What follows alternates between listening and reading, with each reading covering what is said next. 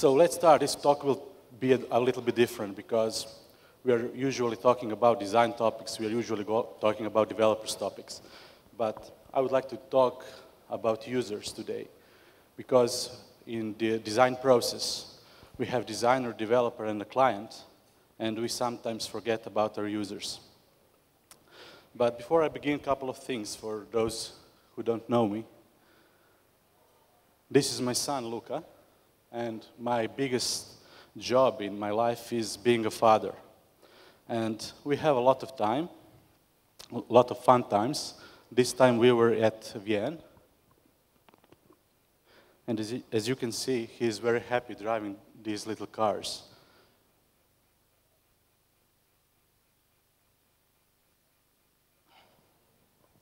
But to pay for all this, I have to work. And I'm fortunate enough that I could work with something that I really love, and this is being a designer.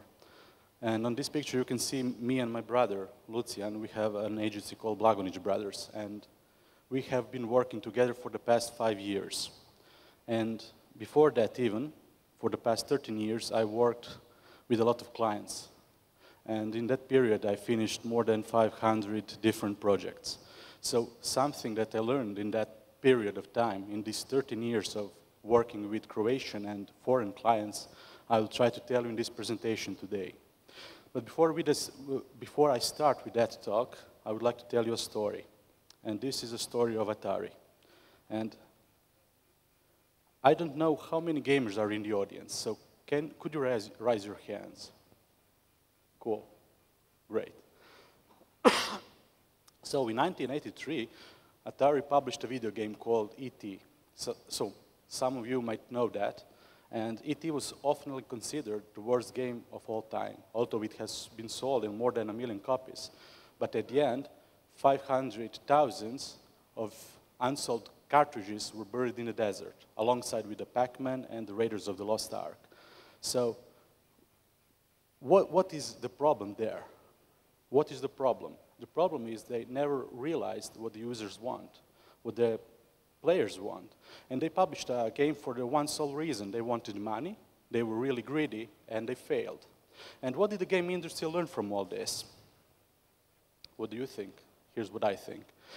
They learned probably nothing, because even today we have video games that are crap, that aren't played by anyone. Because if you think only about money, and you are greedy enough, you will create video games that no one wants to play.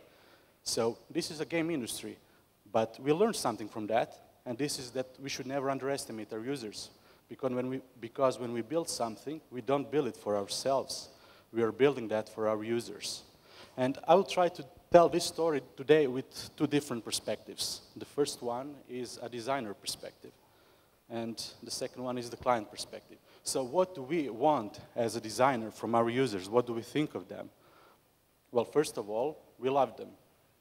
We want them to be as happy as possible when surfing our website or using our software or a product. We really care about them. We want them to stay on our website for as much as they can. We want them to buy stuff on our website, buy products. And to make this happen, we want them to have a really fast website experience. We don't want our website to load forever. And of course, we want to have a really good experience on mobile devices, because 50% of our users, of visitors of our websites, will come from their mobile devices, mobile phones or tablets. So we should think about them as well. And last but not least, we should think about readability and usability of everything. Because if a person comes to your website and cannot see things clearly because of not good enough contrast or fonts that are not good enough, then you have a problem. And this is all true in theory, but is this really what we all want? Because it makes sense. We want our users to be happy, to feel good when they're surfing our website, but here's what I think. We say that we love our users, but we use techniques that are wrong. And these 2 things I hate the most on the websites. And you can clap if you do too. So why is scroll hijacking wrong? Because when you surf a website, you usually use your normal mouse, and you scroll normally. And scroll hijacking is making this different. So when you surf a website that has a hijacked scroll, you have a problem. You don't understand everything. You don't understand what happened because something is wrong. Something is other than normal. And the same goes with parallax effects, but with one other twist. Because when you use a lot of parallax effects in your websites, it might look cool on your computer. That is the last generation computer. And on the last generation mobile phone or a tablet. But what with all those users that don't have the last generation computer? What about them? So I think that these two things, when used on a website, a kitten dies after that. And if you like kittens, you shouldn't never try this. And yes, we say that we want them to have a really fast website experience, but then we use a lot of assets. We don't optimize those assets. And I don't mean by optimizing only minifying JavaScript or CSS. This is the first thing you can do. But the better thing to do is to think about all the assets that you're using on your website. For example, how many web fonts do you use? Do you really need a web font for a small button on your website? Do you really need those 100 kilobytes that will be downloading more and more on your website? In fact, it's not the right question to ask, do we need it, but do our users need it? Because they will use your website. And yes, we want them to surf on their mobile phones. That makes perfect sense. But even today, you will see websites that are not designed with that in mind. We didn't design a non-responsive website for years. And most of the better agencies here in Zagreb or everywhere in the world won't design a website that's not responsive or even mobile. But a lot of them do. And what happens then? For example, a couple of months ago, I was traveling, and I wanted to add some funds to my ENC account because I was stuck somewhere in the middle, and I had to refund to use my ENC card reader. And what happened? Of course, I stopped at the gas station, and I wanted to add funds. But this task was so long because I had to use the desktop version of a website. So this experience was painful. So think about it. Think about your users, and when you try to do something, you try to create a new website. And if a client comes to you and say, hey, I don't have a budget for a responsive website, then ask yourself if this is the job that you want to do. And yes, we say that we think a lot about readability, but we don't use appropriate contrast or fonts. And this is especially visible when a graphic designer comes to web design. So when a graphic designer comes to web design, they usually don't understand the whole picture, because when you are a graphic designer, you usually print something out, and it looks the same everywhere. But in the web design, we have so many variables that we have to take care of. We should think about how will the user see on their small screen or giant screen or on a bad LCD or on a good LCD. So we have all these variables and a connection as well. So when you try to design something, when you try to optimize something, think of all these parts when doing a design. And contrast is a simple example, because I've seen a lot of websites that use white background and light gray, and even on that, light font on it. And this is a big readability problem. And when a visitor comes to your website and he has problems using that, using your website, using your web shop, then you have a problem and your client has a problem. But let's not talk about designers anymore. We are perfect. Let's talk about clients. And clients usually say the same things as we do. We are on the same ship. We all want the same things. But they say it a little bit differently. So they say they want more visitors and more sales. It makes sense. And they want a modern website and a fast website. And on top of all that, they want to lower their bounce rate. But do they really want that? Because it all makes sense in theory, but in practice, it's a different picture. It's a different movie. So when they say they want more visitors, they should be prepared to optimize the content. And the content is key here, because today we are aware that the content is probably the most important thing on the website. Not the design, not the visual effects, not the idea of using parallax effects or scroll hijacking, the content is.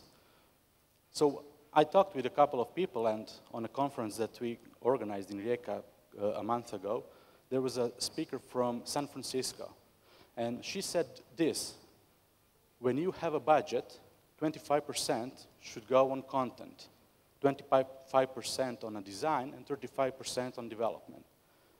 So if you think of a content, think of what will you serve to user?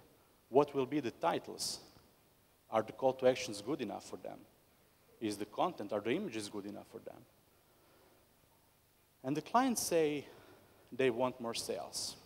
Of course, we all do that. But in that matter, in that specific case, sometimes they're not focused on the right things. A lot of times clients come to us and say, I want drop shadow, I want giant images across the whole screen. But these are only visual. These are not functional. If you're creating a web shop, why the hell in the world do you need a picture across the whole screen? Well, sometimes in specific cases you do, but if you have 10,000 products, you don't. The Amazon doesn't have a picture across the whole screen, and the Amazon optimizes everything constantly. So in that cases, I try to educate our clients because they are sometimes lost, and we've all been there. We've all created our first project. We sucked, probably, and we are making better things with every our next project.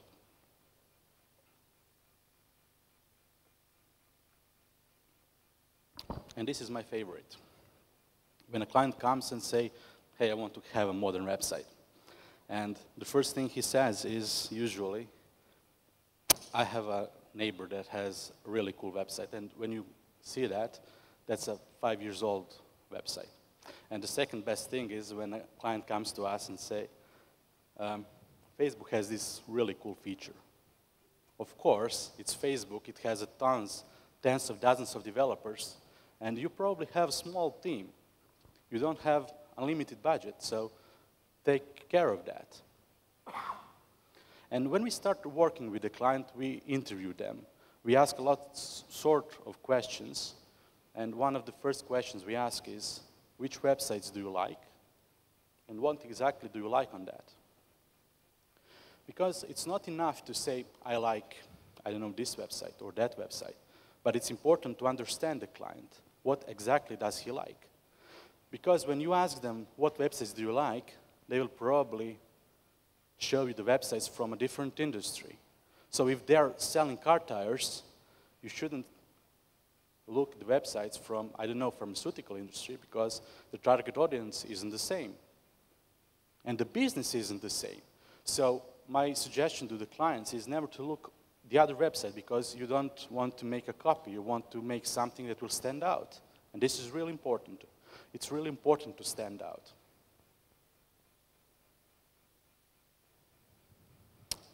And they say they want a fast website, but then they're not prepared to use less stuff on their website. For example, and this is something that we'll see all the time. You deliver a website, and sometimes people don't understand that you should think ahead of clients. If you allow your clients to upload 5 megabyte images, they will do that. They will come and use their camera, and they will just use that JPEG and put it on the website. So if he puts 5 of those images on the website and you aren't optimized, and he doesn't think of that, you will have a problem, because 5 megabyte images in 4 sliders means 20 megabytes. And when you are on mobile phone, on the edge, how long will you wait? So I have an example here as well. A couple of days ago, I was surfing the web, and I saw a banner that said PlayStation 4 plus FIFA 16, that price. And I clicked on that banner, and what happened next? I waited for 10, for 20, for 30 seconds, and after that I just closed it, because for how long would I wait anyway? So this is the example of how you can have good ideas, and you are thinking well, but the execution is not that well.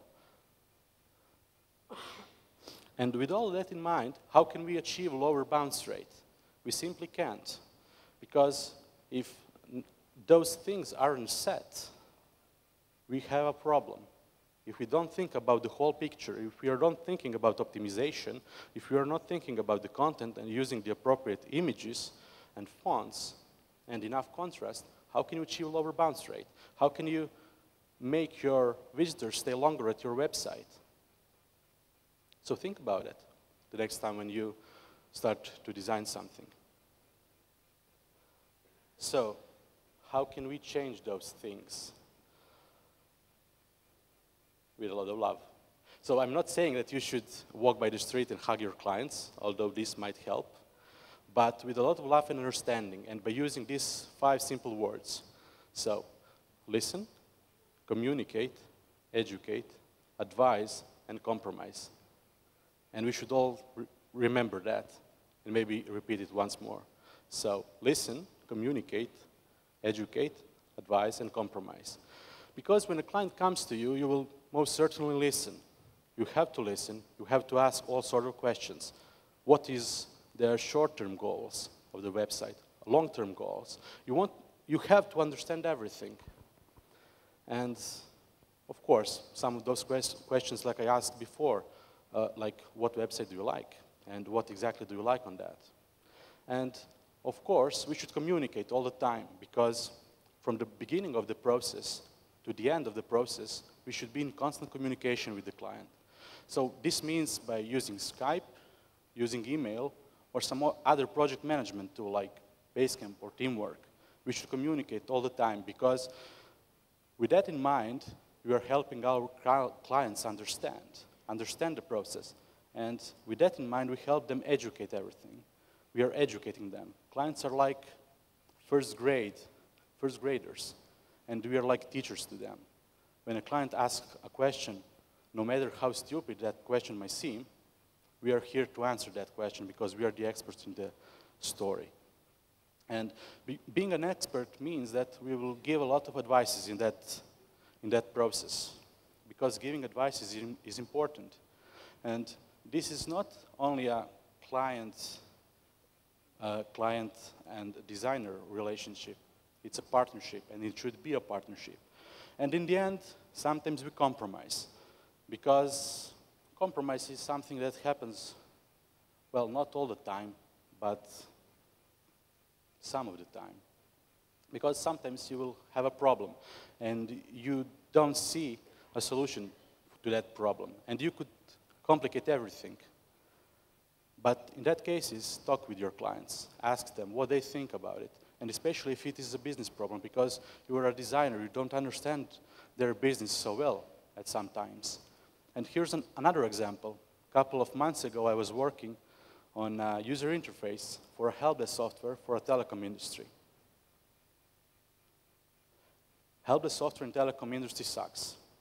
And telecom industry is so big, so huge, that I needed, I don't know, 10 days to try to understand 10% of it. So I had to make a lot of compromises. I have to make a lot of talk with my client to help them understand and to help me understand. And as I said, this is a partnership and not only a business relation. And in the end, remember that you are the expert. We are the expert in this story. So the final question we should ask ourselves when facing a problem is, do we need it? Or maybe this isn't the final question.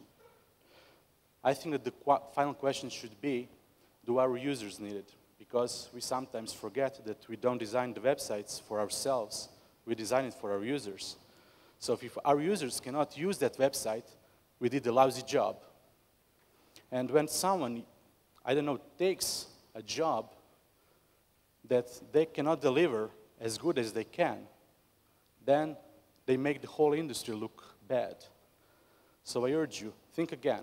Think again when the clients come to you and say, I don't have enough of a budget. It's better not to work on that job if they don't have a budget to do everything as it's supposed to be, as the industry standard. So, do our users need it? That's the final question. Thank you.